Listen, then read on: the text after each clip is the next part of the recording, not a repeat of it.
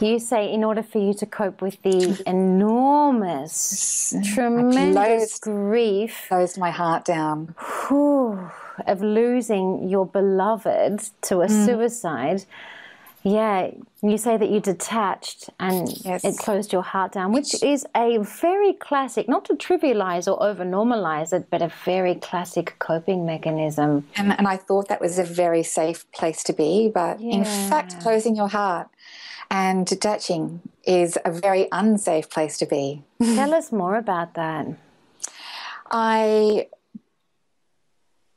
think I went through some pretty, I went through depression within myself, and I had a lot of guilt come up. I blamed myself for what happened, as I think, you know, probably a lot of people would do, but I fortunately had a lot of spiritual resources around me, and my belief in spirituality, my meditation and my practices. Had I not had that, I think I probably would not be in the place that I am in today. Yeah, like we said a little bit earlier, when you build a very strong foundation and you trip and you fall, you have somewhere that can support you when you do need to fall and rest. Absolutely, yes. And you said that you didn't deal with the grief until a year later at a friend's wedding, is that right? At a friend's wedding, yeah. What was the trigger?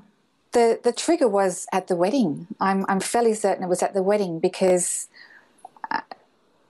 it took me back to our wedding, and you know, that our connection, and all this emotion came up and everything. It was like opening a can of worms, and I do have goosebumps. Essentially, that essentially was sort of the next phase of my journey. And during around that period, I actually met someone else in my life. You know, he came into my life. Yeah, not taking away from Anthony.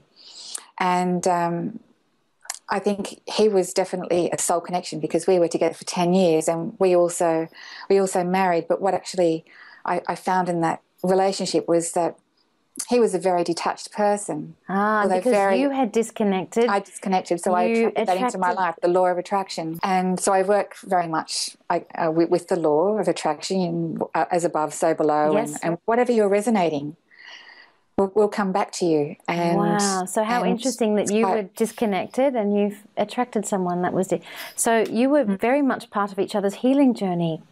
Absolutely. And I do want to just share with you that when Anthony had actually passed that year, he was in something, and I don't want this to feel too technical, and feel free to email me or to look on my website, because I have so many amazing simple explanations for things that are called pinnacles and things that are called personal years. But he was in something called a 9 pinnacle and a 9 personal year. And to make this very, very simple, it's about endings.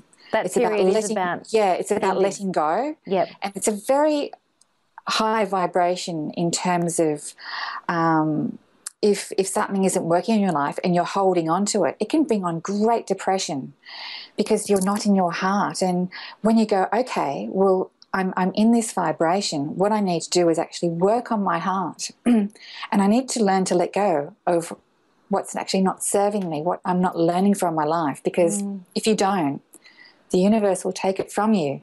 So because you're going against the natural flow, aren't you? You're going against the natural flow. It's about when you're rowing upstream. You don't be rowing upstream, you'll be rowing downstream. Yep.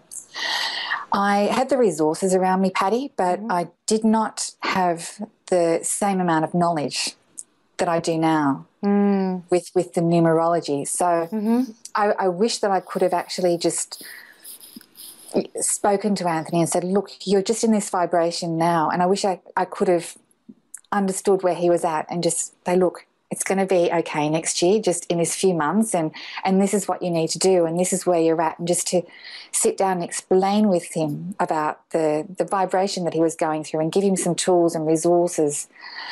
Yeah.